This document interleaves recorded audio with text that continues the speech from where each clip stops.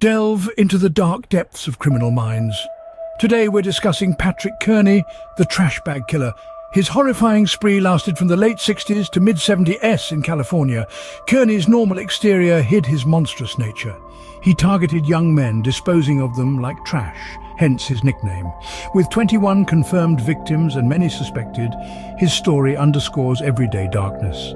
His capture in 1977 relieved the fear-stricken community. So remember, not all monsters lurk in the shadows.